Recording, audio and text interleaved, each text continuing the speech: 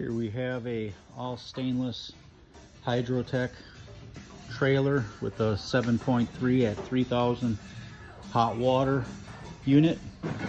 We went and added a 100-gallon tank for bleach storage, one 7-gallon tank here, and one 7-gallon tank here for 2 different soaps. Here we have a gas-powered 17-stage booster pump with a proportioner. So you're able to meter your products coming through the line. We have a ball valve for choosing between your soap tanks, a ball valve for choosing between water or bleach to flush through your proportioner. We have an 18-inch electric Titan chemical reel, 18-inch Titan electric garden hose reel.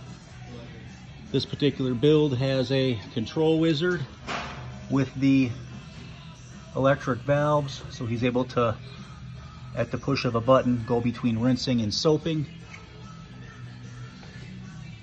This is an all stainless steel trailer, as I had mentioned. We're able to add different types of soft washing equipment to the back if desired. 12-volt gas, electric booster. Here we have a 200-foot hose reel for his high pressure line. Any questions? Give us a call at Power Wash Store Milwaukee, 414-236-5460.